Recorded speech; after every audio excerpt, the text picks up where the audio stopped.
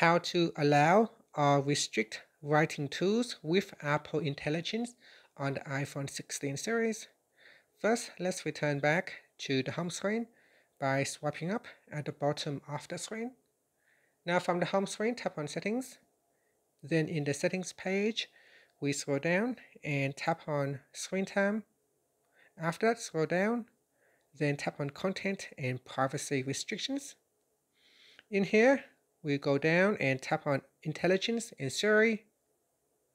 Next, go to the Apple Intelligence section and tap on Writing Tools. From the list, you can choose Allow or Don't Allow to restrict writing tools. So select one of the available options. When asked to enter the screen time passcode, do so. And that's it. After that, you can tap on the back key or swipe up to return back to the home screen. Thank you for watching this video. Please like and subscribe to my channel for more videos.